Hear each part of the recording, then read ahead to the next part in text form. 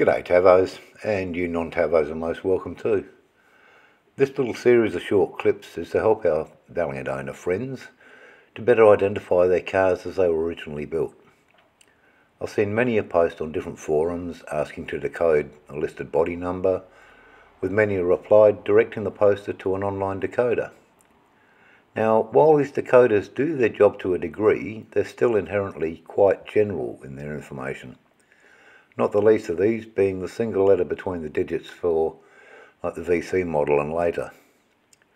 And while the letters do represent what the decoder reads, like M being for medium price, H being high price and so on, these little clips intend to translate what that actually means relating to your particular model.